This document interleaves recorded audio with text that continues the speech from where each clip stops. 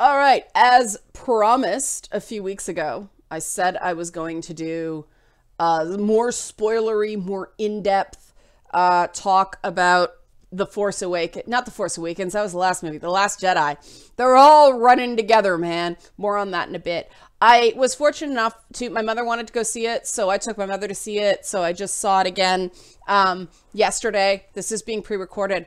It was interesting to get her perspective on it because she's not a nerd, but she loves Star Wars. Like, part of the reason that I didn't see Star Wars as a nerdy thing growing up because my mother is like the polar opposite of a nerd. She's always like the life of the party and you know, very many friends in her circle kind of thing, but she likes Star Wars. I was like, what is that? I didn't realize it's Master Chief's laser rifle, but you can't see Master Chief.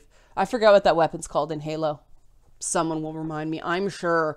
I prefer the Covenant weapons in Halo. I just kind of proved that.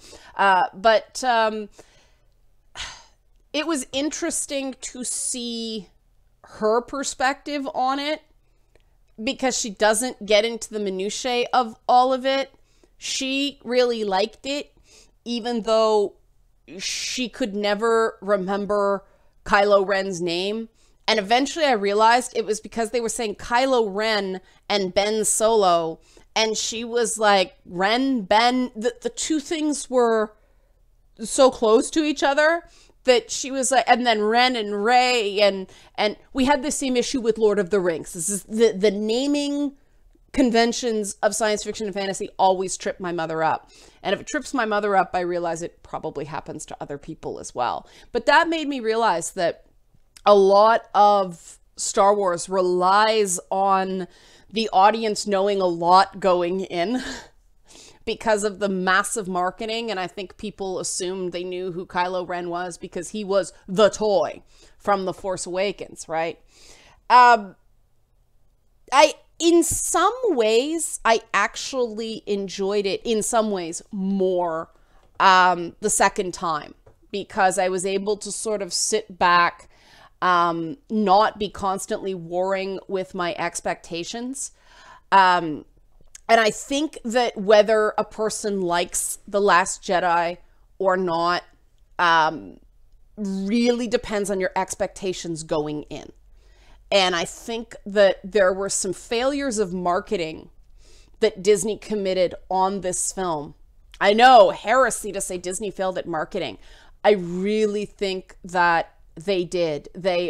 Disney is a company that really believes in tradition. And I respect that intensely with Disney. But they were too wedded to Star Wars marketing traditions, or they made a big mess up, or they were messing with fans. You guys know rule number one with me, never mislead the fan base. It's why I don't like the way Doctor Who does its thing. It's why I don't like Sherlock on the BBC. That creative team, it's the same creative team, deliberately messes with the fan base. I think that's mean. And putting Luke on both the light side and the dark side posters, and putting him in the Darth Vader spot in the posters was a mistake. It set stupid expectations in the minds of the people going into the movie. They thought Luke was going to go dark, there was going to be some big drama, and that wasn't what we got at all. Mark Hamill's performance was brilliant. Every scene he's in, I just watched his face. And I think, for me, the moments that make The Last Jedi worth having been made were the homecoming scenes, if you will. Luke talks to Yoda, Luke talks to R2, Luke talks to Leia. And the way Mark Hamill sold that as coming home, because it very much was for him. He was very much invested in getting the band back together. Those were the moments for me that made that film, because he's just so underrated as an actor. And if you know Mark Hamill from his voice acting, you know how good he is. I mean, he's the best Joker ever on any screen ever. And people are like, what? They don't know what you're talking about unless they know, Batman the Animated Series and the Arkham games. And the thing about Mark Hamill is he's the anti-George Clooney. George Clooney says he can't save a bad script. Mark Hamill can take dialogue that is garbage and make it work. And it's because he's an actor who struggles with material. He is, fundamentally understanding of his character, especially Luke Skywalker. He in his head knows who Luke Skywalker is, which is why I totally give him credit, and I totally give Disney credit for letting him say he fundamentally disagreed with the direction. But because of that, he took a twist on Luke Skywalker, because he knows Luke Skywalker, more than some whippersnapper who just, steps in because he made some other movies that people like watching. Because he knew that, because he knows that character so well, and he is such a talented actor, he manages to make incredible something that could be a hot mess. And to me, the cool thing is that, and this is when I start, taunting the ire of the Rey haters out there. I already did enough of that on Twitter. More on that in a bit. But the primary assertion of the Rey haters is that Rey is too perfect. She never fails. She has no flaws. And I fundamentally disagree with that, because it is something of an arrogance of youth that she just sort of thought she could show up and kind of use the Force to make Luke Skywalker come back and join the fight. And it wasn't her that ended up convincing him. She failed. She failed hard. It was Yoda and R2-D2 and Leia in her own way that convinced him to come back. And I think that by challenging Mark Hamill to put this character in this place, we actually got a really great Luke Skywalker movie. And I think fans probably would have been a little bit happier if everything else was cut down and we just got a Luke Skywalker character piece. Now, you can't do that. I know that, because you have to sell toys and you have to sell play sets, and you need to start with the crawl and pan down, and you have to have a cantina scene, and you have to do this and you have to do that. There are just, and this is what I mean, that Disney's a little too close to tradition. I thought I liked everything but the last 10 minutes of Rogue One. I thought that the last 10 minutes of Rogue One were so unnecessarily nihilistic that I didn't buy it. And I know some people have some feelings with with The Force Awakens and with The Last Jedi, that they just can't buy in. And I think that's one of those things that it's a personal thing. And if you can't do it, you just can't do it. And no amount of explaining in the world will make you want to do it. My husband and I are divided on the Canto Blight stuff. He thought it was too long and boring and pointless.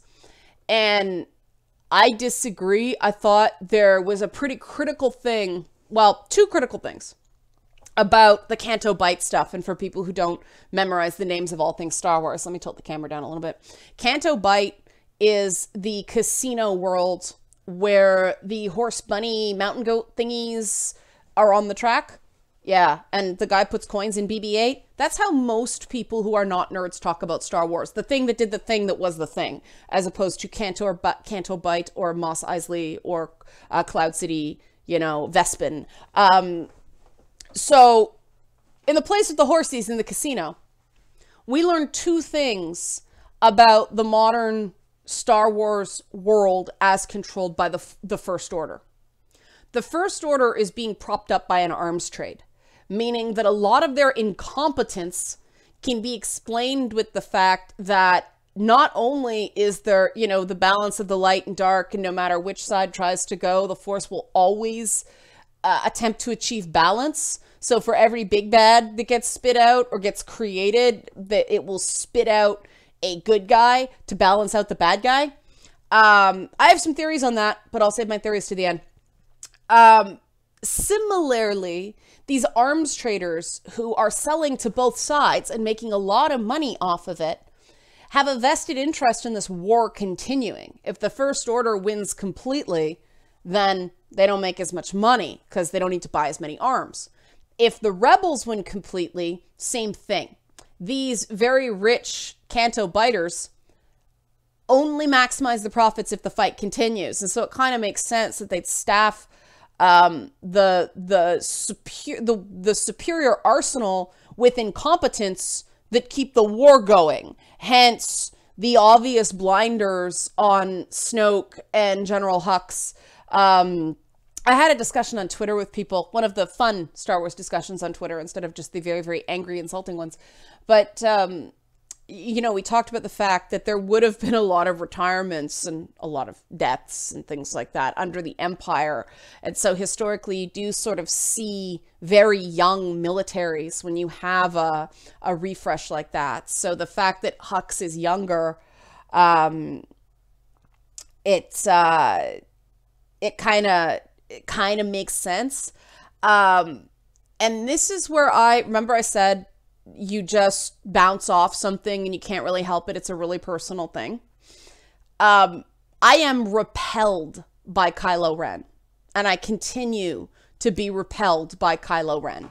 And hear me out. People are like, but, guys, this is a totally personal thing. Don't try to defend him. It just makes it worse. Okay? Because this is a personal thing.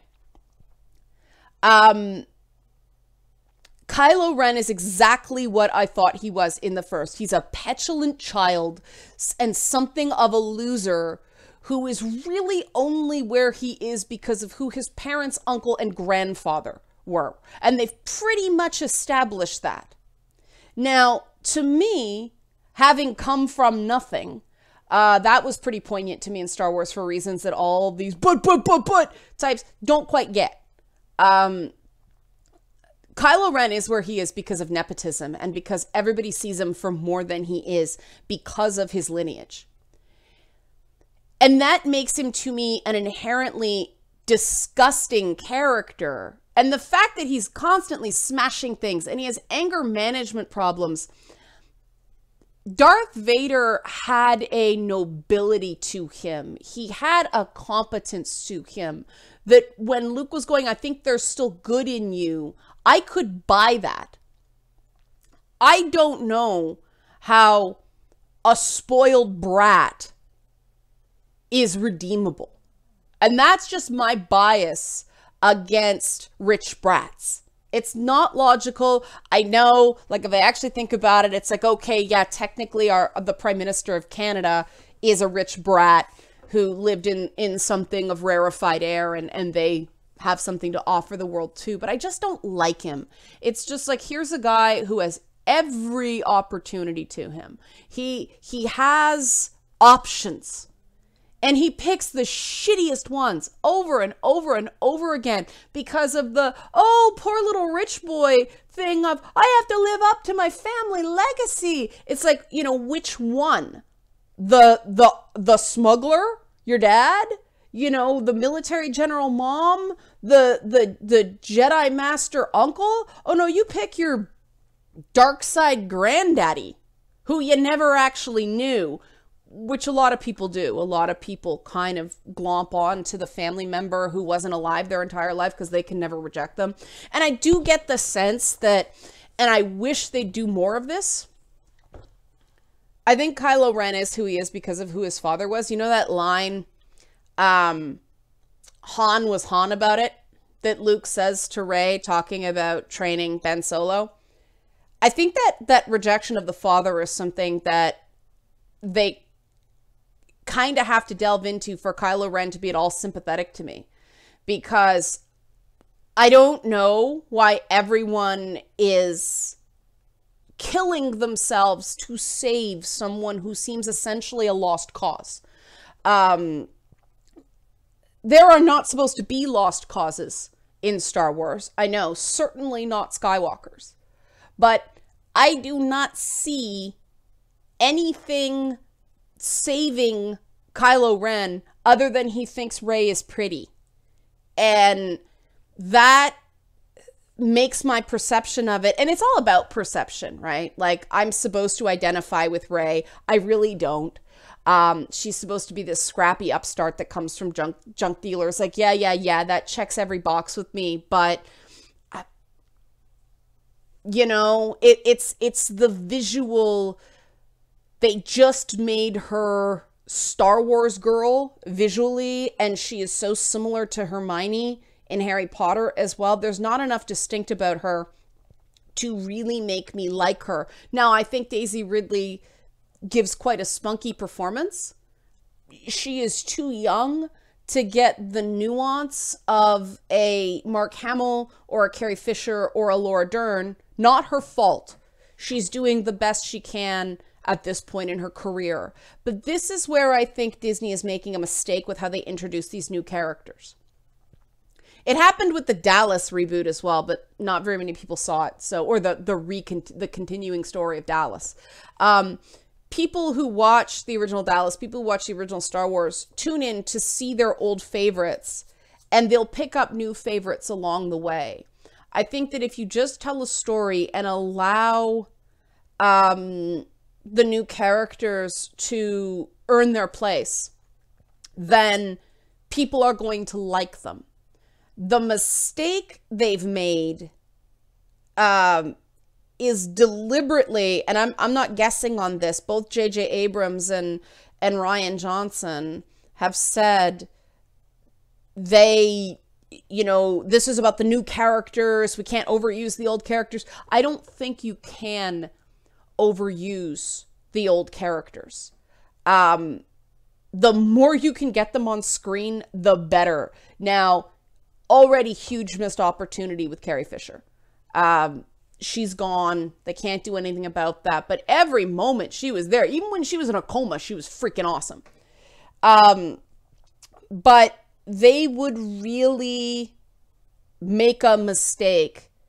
And there's an obvious way to put, you know, Mark Hamill in the third movie. You know, Rian Johnson talks like, oh, Luke Skywalker's dead, whatever. You don't get to say that anymore, Rian Johnson. You have handed it back to J.J. Abrams, who I'm pretty sure is Kylo Ren in his heart. Doubling back to that, you know, I put up this tweet. This is when we talk about Twitter. About why is Rey widely seen as a Mary Sue, but Kylo Ren's not? Even though, you know, he's the one that everybody inexplicably thinks is great, even though there's not much to him. And oh my goodness, the anger. You'd swear I insulted people's mothers. The whole idea of a Mary Sue I find very silly, because the Mary Sue is up there for me with the Bechdel test.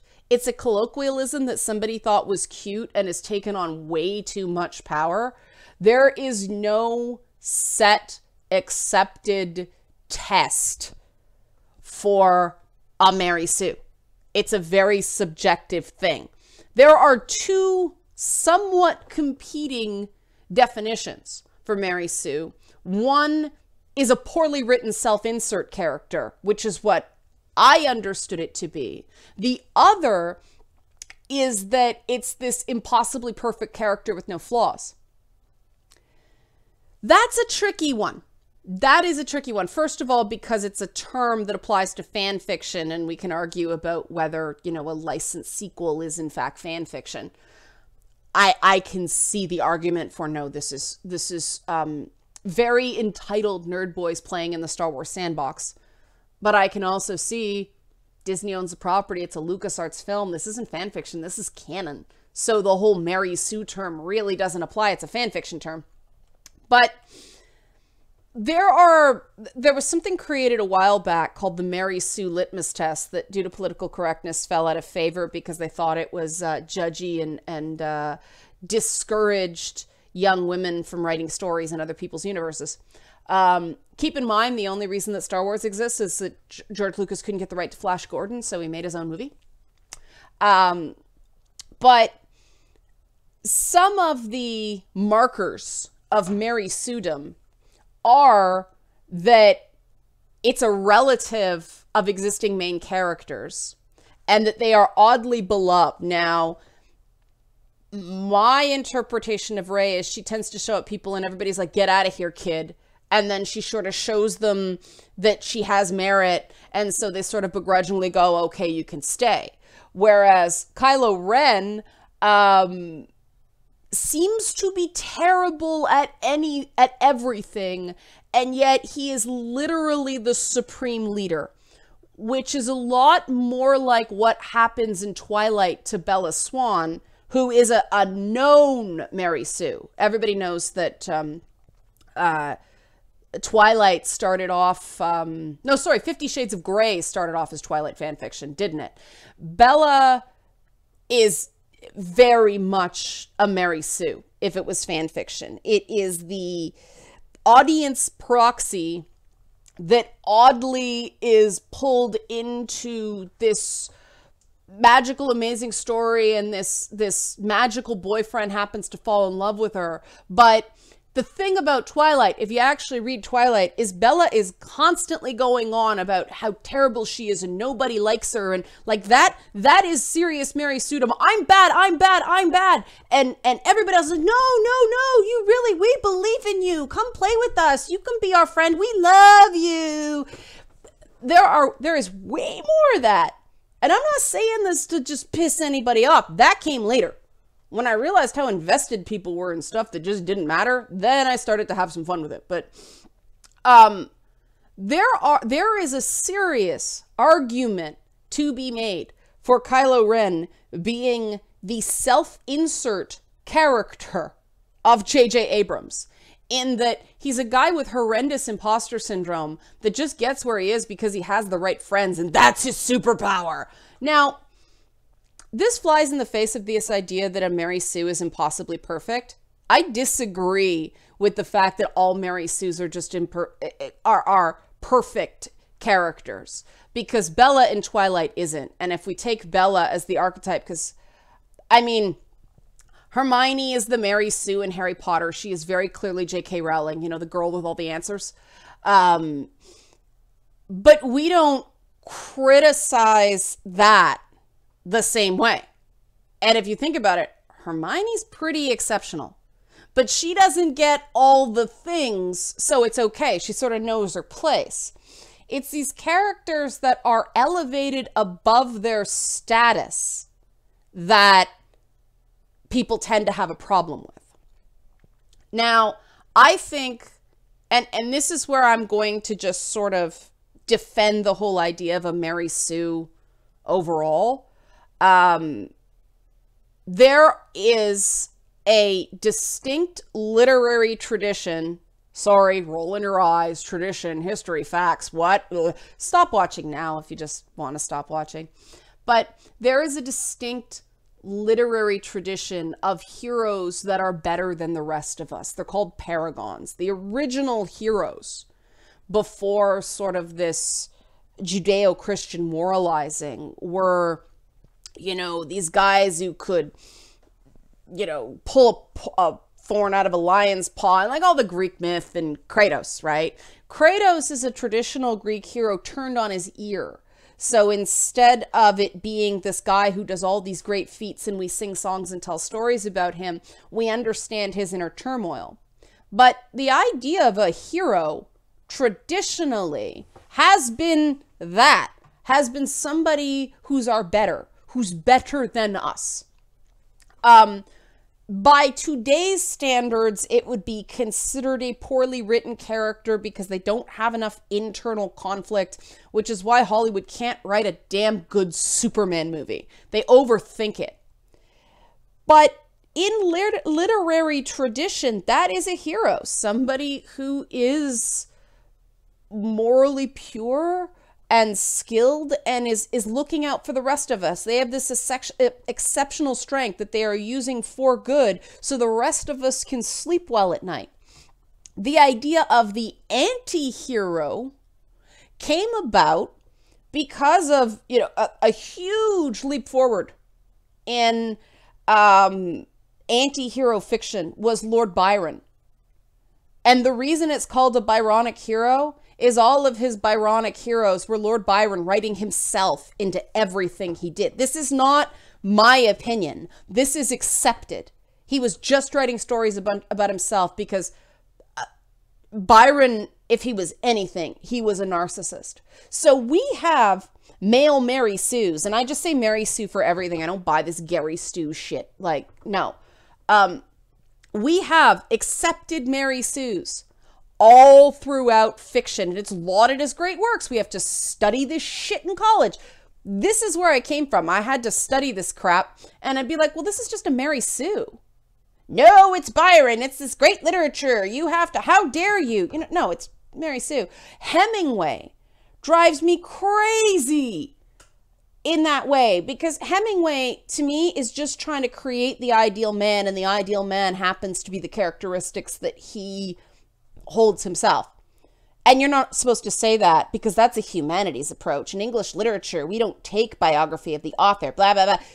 Can you guys tell where my disdain for postmodernism came from? Like, what do you mean I'm supposed to throw out information regarding the interpretation of a text? Like, I can't use that Mervyn Peake was probably schizophrenic? Fuck off. It informs the work. You know, Lewis Carroll, being a mathematician in his day job, informs the work. These things matter. The fact that Tolkien was both a Catholic and a pothead matters. But in English literature, you're not allowed to use biography of the author because they look down on humanities, because humanities is a fun course. Welcome to my misspent youth in university. But the funny thing was, I got these lectures mostly from a guy who was teaching an English course, but he was actually a comparative lit professor.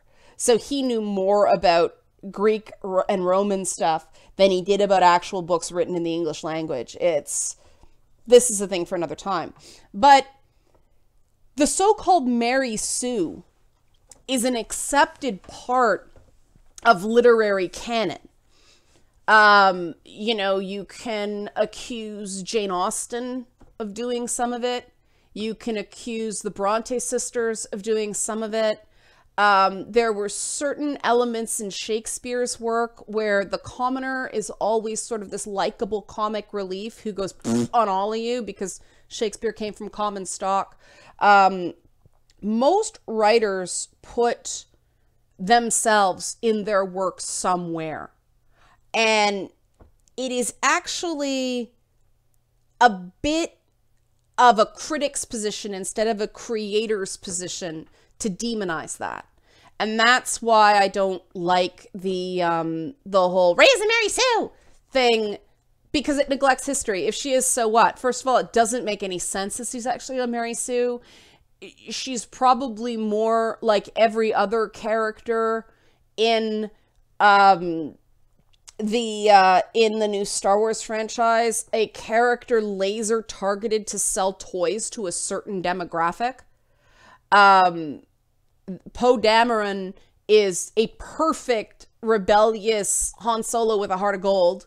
You know, he's designed to fill that void with Han Solo people because they like the rebel. They like the guy who makes that kind of mistakes. He is perfected for his archetype. Finn is stand there and be black. Essentially, we don't know very much about what Finn feels about anything other than that he hates Captain Phasma. Because if Finn has any opinions about anything, then he may alienate part of the African-American consumer base that he's designed to sell toys to, as well as the politically correct white allies that feel like they're good parents because their children have black action figures. I know I'm being cynical, guys, but this is the calculus. Rey is no better or no worse in that calculus. She is basically Kim Possible in Star Wars. She is the same female heroine that Disney pumps out over and over and over and over again. We just notice because she looks too much like Princess Leia. They did not define her, but if you actually look at the other two, newbie trio, It's just that Oscar Isaacs had a lot more acting experience and he knew how to put more of himself into that character. Poe Dameron, on his face, isn't the greatest character. He was supposed to die in The Force Awakens anyway. They expanded the character, right? Now, he may get a bit of a pass because of that he wasn't part of the initial marketing calculus. But you cannot approach a Disney film without understanding that these are the levers that make the film work. And yes, Kylo Ren is very much an angry nerd that is going to provide a certain amount of validation to the angry nerd contingent that goes to Star Wars. All these fanboys who are out there defending Kylo Ren as the most realistic character, that's exactly what Disney wants you to think. You are the demographic for the character, and that's how it all works. It's U-shaped box marketing. It's the same reason everybody thought they loved Buffy, even though that series was half shit at best. There was one character in that show that really validated you in some way. And because you liked that so much, you kept giving them your money because you bought the comics and you bought the merchandise and you bought those cheesy Buffy the Vampire branded steaks, right? Like wooden steaks, not meat steaks. But it was all very calculated. And Disney is even more calculated. So you like the character you like because you're supposed to. And I think that's why I glance off Rey, even though I know on paper I'm really supposed to like her. There has not been a Star Wars character that I have connected with like, and I'll say Princess Leia because it was back then, since. Because so much of Princess Leia was Carrie Fisher just shining through essentially a stock character.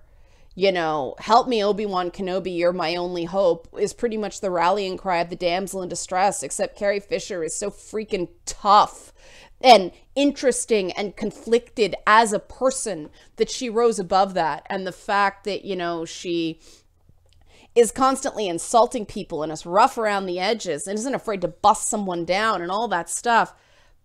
I don't think that was originally there. I think that was what she brought to it and why the character sort of, it didn't make sense for her to be a princess forever. She's very much a general. But that is who they cast. And they say that, you know, George Lucas casted people who were shorthands for the people they were supposed to play. So they didn't need a lot of dialogue. You understood who they were just based on the overwhelming personality of the person playing them. And I think that when you get an ingenue, crazy trained, you know, practically bred in a vat ingenue actress like Daisy Ridley, that formula fails. Who is she? What are we supposed to believe? Okay, she's Space Hermione. But that's it. She's Space Hermione. She's pretty, but not offensively pretty. You know, beautiful, but in a kind of boyish way. There's no dangerous curves that oh goodness, we can't possibly have breasts or hips. No. Parents don't like that. We can't sell toys with boobies. And she's good at everything, the same way Hermione Granger was. Now, J.K. Rowling was smart and recognized that people would absolutely love a female character who's good at everything in service of the male protagonist. But Disney tried to push it one step further.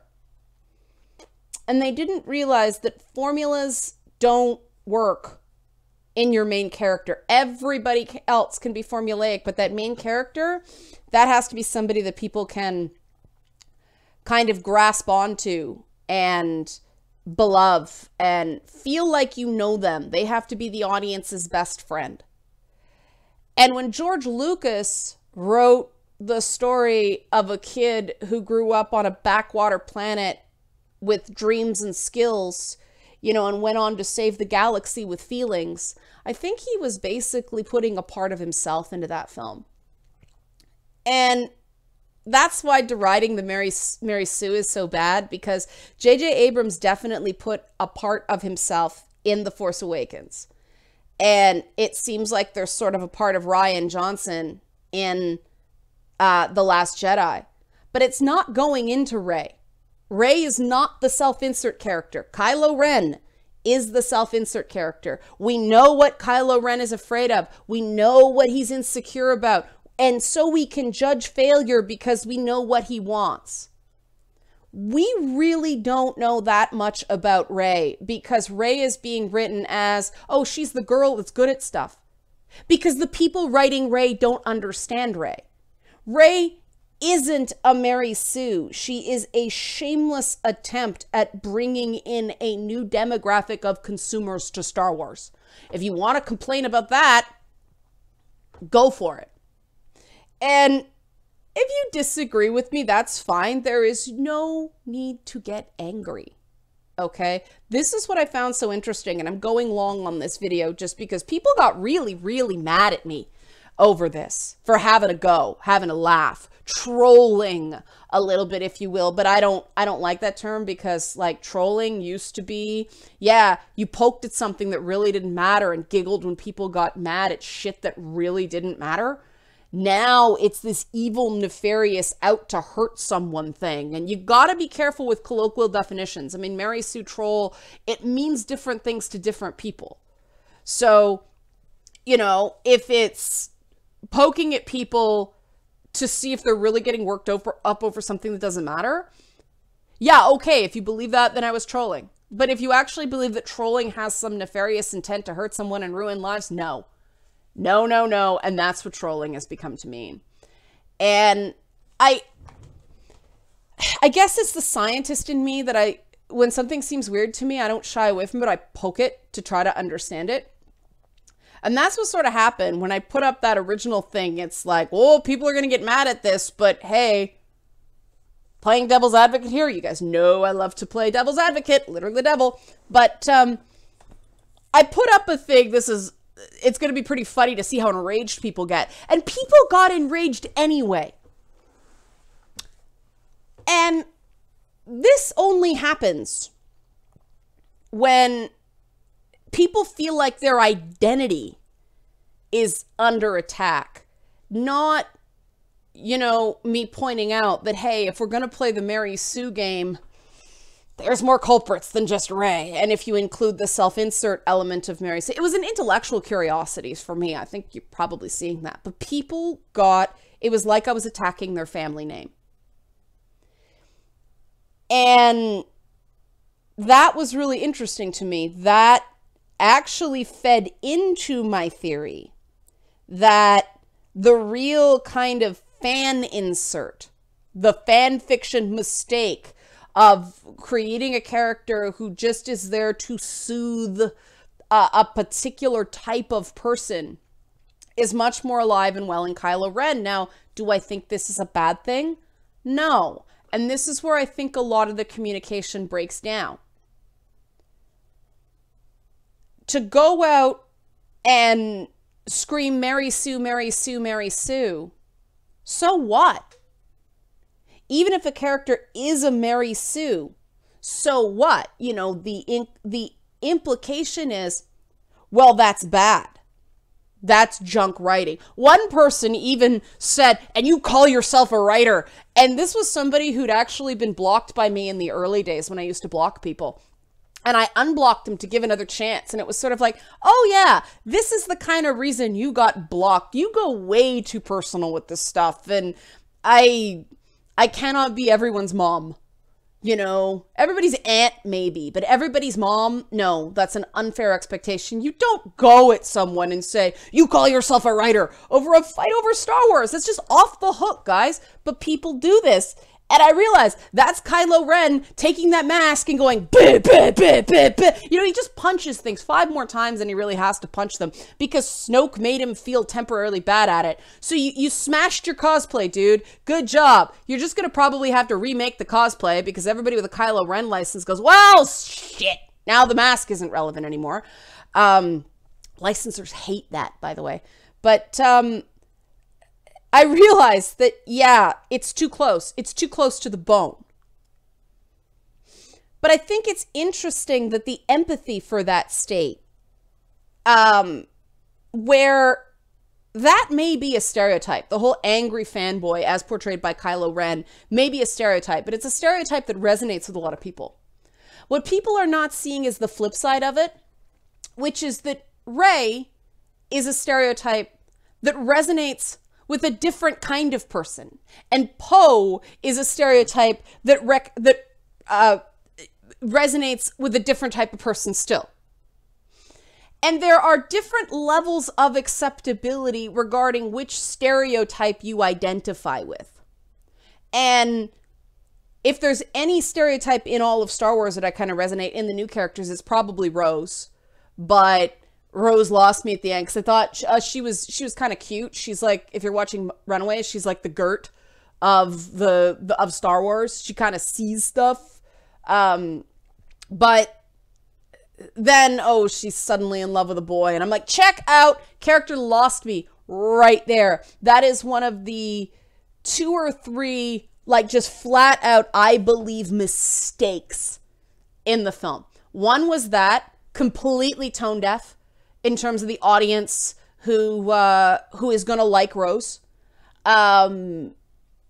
Rey, you can kind of accept, you know, might want a boyfriend at some point, but Rose, no. We don't want her to be a boy chaser. We don't want to be the girl who's mooning after a guy who's interested in the pretty girl. No. That's high school all over again. Get that the fuck away from me, right?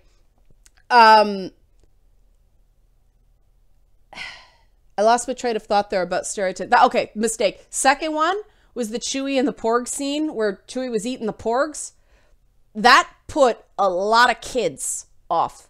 I have a friend, he said the 2 daughters, they're big into Star Wars. They hate Chewbacca now because of that. Just a mistake. Forgot who that sector of the audience was. There were ways of making that joke because, like, the punchline was all, you know, the Porg going and Chewie going and then becoming friends. But how do you become friends with a guy who just ate, like, Uncle Bill and Cousin Steve? You know, okay, the Porgs are puffins, but still, people hated that scene, hated it. And if you're trying to sell toys to kids, you don't do that, okay? And then there was one other thing that I'm blanking on right now that was just a mistake. It's not, obviously it's not as big, but I didn't think that Leia in space was a mistake because as cheesy as I realized it was, that was a moment where, like, 6-year-old me has wanted to see for decades. So if you guys are allowed to have your cheesy Kylo Ren Rey fight, I'm allowed to have Princess Leia finally uses the freaking Force, because all this time, because when it turned out that she was Luke's sister, everybody went, well, why can't she use the Force? And the extended canon was that she did it. She just did it by being a great general, like being a leader, instead of being able to do all the Jedi tricks. Force sensitives and Jedis are not the same thing. One's a subgroup of the other. But we never actually got to see her use the Force. And so while people think it was cheesy, I couldn't help but go, that was really cool. You know, it also sets up an easy way to write her out of the 3rd movie, even though that wasn't in the plan. But I didn't really think that was a mistake. I didn't think there were terribly many outright mistakes. I just think that people have built up Star Wars in their minds in the rearview mirror. I'm trying to think of what that 3rd mistake was. It'll come to me just as I finish, but it's already gotten too long, so most of you probably aren't watching anymore. I think that so many people have built up Star Wars in their own memories of the event into more than it actually was. And if you go back, you know, from the beginning, they are heavily flawed films, but they're good films. And perfect cannot be the enemy of the good. And to me, I thought that was one of the big messages that The Last Jedi brought to the table, that failure is an excellent teacher. And when you pass on your knowledge to anybody, you know, Star Wars Lucas handing off the franchise to Disney, he said he did that so it could sort of survive. And I think there's something of a metaphor there in ending the sort of death grip that the Jedi had on the light side of the Force, the same way the Sith. I mean, Snoke is not a Sith. Kylo Ren is not a Sith. They're Knights of Ren. They're basically Sith fanboys that are kind of not Sith. They need to tighten up the edges of that a little bit more in stuff. But, you know, there were some discombobulations and some faults in logic and some real undue restrictions in the whole Jedi Order as conceived in Star Wars. And I think they recognize that in order to open this up to everyone, they need to loosen the reins. And I think that's what they're doing here. I think that's the right call. I am okay with, you know, as a huge fan of the original trilogy, this new trilogy not being for me. Because everybody has their trilogy, and the trilogy that is for you is the one that was made when you were 10 years old.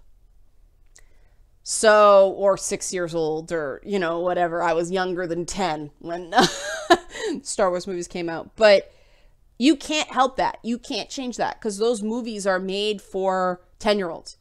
And unless you go in there with the idea of, I'm going to watch this movie the way a 10-year-old would, or a 6-year-old would, or an 8-year-old would, you're going to be disappointed. You're going to come out not liking it, because that's not the mindset, you know.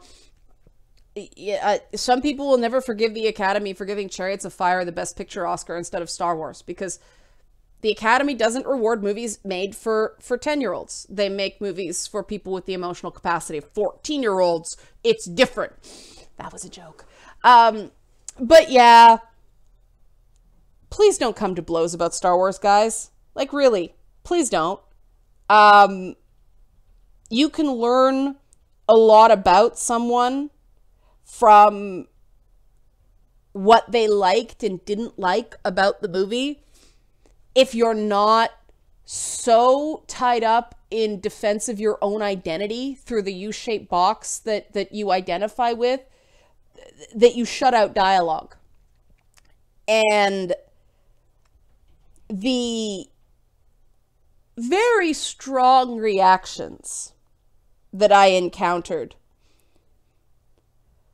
I have this self-defense mechanism where I laugh at stuff when otherwise I would be really freaked out and scared by what I encountered. And that was sort of my reaction to this anger over Star Wars. Every time I encounter it, it's like, you're getting angry over a franchise that, you know, preaches fear leads to anger, anger leads to hate, hate leads to the dark side. There's a fundamental cognitive dissonance, and it's almost like certain people, the Kylo Rens of the world, have been... I have low self-esteem, so I don't think I'm actually capable of being a light side practitioner.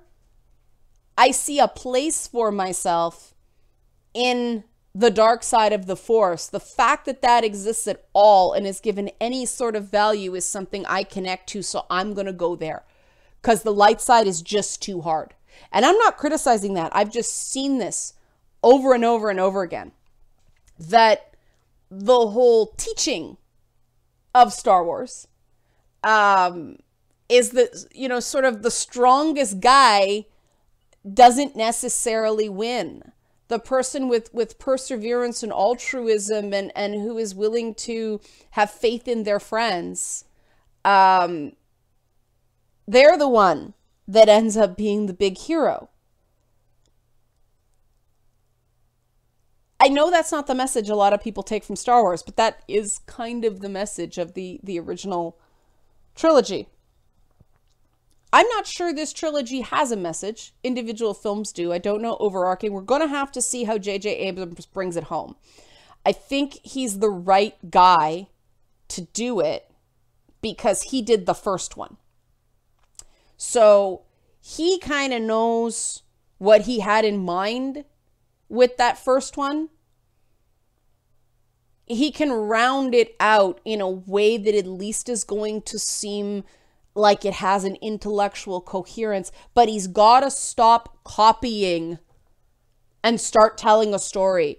If he phones in another Kylo Ren copycat of Return of the Jedi, then people are going to be disappointed. He needs to become, you know, if he thinks he's dark side, he has to become a Sith Lord and just freaking tell it, go it, swing for the fences. Because I think the thing that a lot of people are reacting to is not that they didn't like the story they were given. There is some of that in The Last Jedi, but they seem to be responding for the fact that there's not enough character development for their liking. And that tells me that's somebody who may be a complete malcontent, but they still at their core really, really love the franchise. And they deserve to be heard, but that doesn't mean you're changing the story. That just means you pay more attention to how the characters react to what's happening to them than to put in those stock, we must have a desert farm planet. We must have a cantina. We must have this. We must have that. We must have the Ewok song at the end. Directors of Star Wars films going forward have to pay less attention to the physical beats in the plot structure and pay more attention to that amazing character development that the original trilogy and even the prequels in their own way, it was all a big character study about Anakin Skywalker. But, you know, that was their strength. And that's what they haven't hit yet. And that's why they need Mark Hamill in the third movie. Because, oh my God, he was just the reason to see Star Wars. And like I said, that was what I watched for. That's what I was hoping for. I'm just really happy Mark Hamill got to show what he's capable of in, you know, the Alec Guinness role. In, you know, he's the elder statesman going in, showing the kids how it's all done. Like, let me teach you how to do this. Let me teach you my craft, kiddies. It was so great that he got that. And so I'm ending where I begin. And so that's why everybody can dump on The Last Jedi all they want. My opinion of the movie is not going to change because we got that. And we got to see Mark Hamill put a great performance on the big screen with his own face. That's respect. That's the guy who was mocked and considered the failure of Star Wars and all that stuff for decades. And there he is just, and it's gone, home run, like that. Anybody who's a creator, anybody who's a craftsman, anyone who puts himself out in the media can't help but get hope from that, because he was derided for so many years. And to me, that's the thing that I've seen no op-eds on. They've praised his performance, but not recognizing you film critic, you were the one crapping on him for 40 years. So it took me an hour to get that out, but there's a lot of Star Wars to Star Wars.